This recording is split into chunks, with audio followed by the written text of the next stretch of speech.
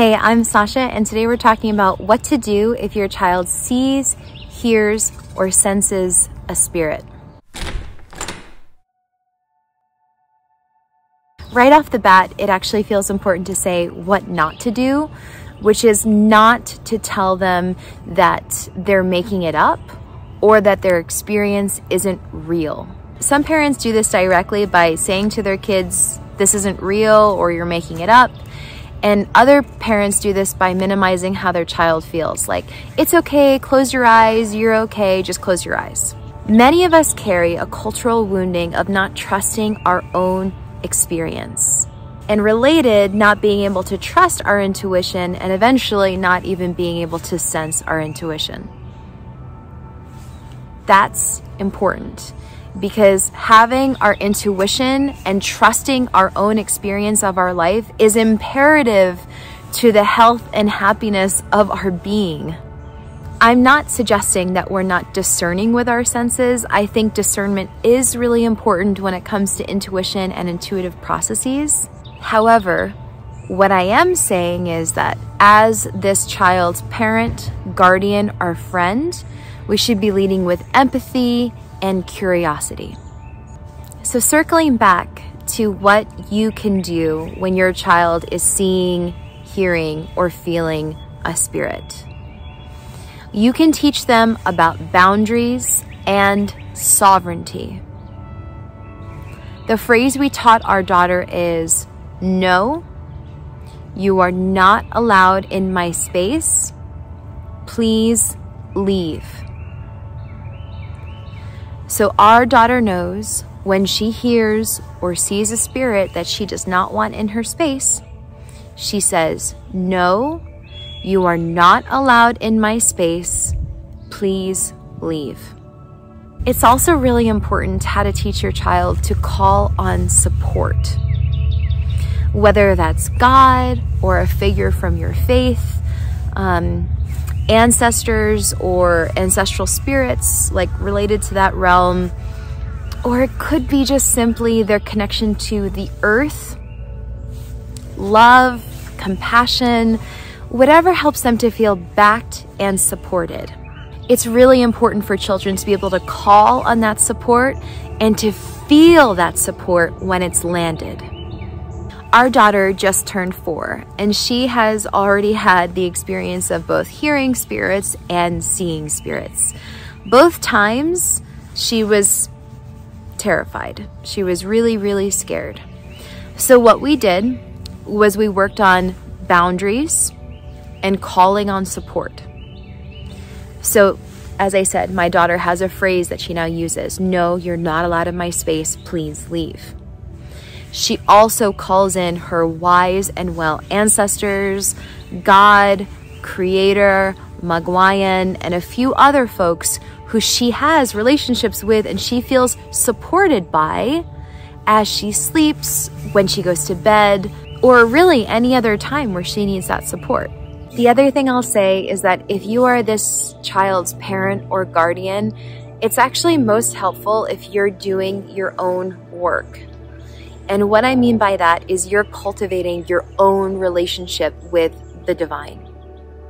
If that is the case for you and you feel like you have support on the other side that you can also harness, you can also try this 3-step process, which is, number 1, you call in support that you already know and trust.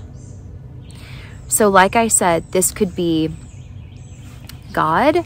This could be somebody from your faith. It could be an ancestor who you know is well and healed. It could be earth. It could be your connection to love, etc. And once you feel the presence of that power, then you can go ahead and ask them to clear your energetic space and the energetic space of your child. Also the physical space, perhaps, if it keeps happening in a physical space. Clear the physical and energetic space of yours and your child. And then really wait there until that feels complete and good. Next, with the power you called in at the start, you're going to ask them to create a circle of protection around you and your child, so that any unwanted energy, anything that's not of a healed, helpful, loving vibration is firmly outside of the circle of protection. And when you feel that healthy boundary for yourself, and when you feel that that healthy boundary has been extended to your child, then you can continue throughout your day. One thing that I have also liked to do with my daughter when I'm doing this is I ask her sense.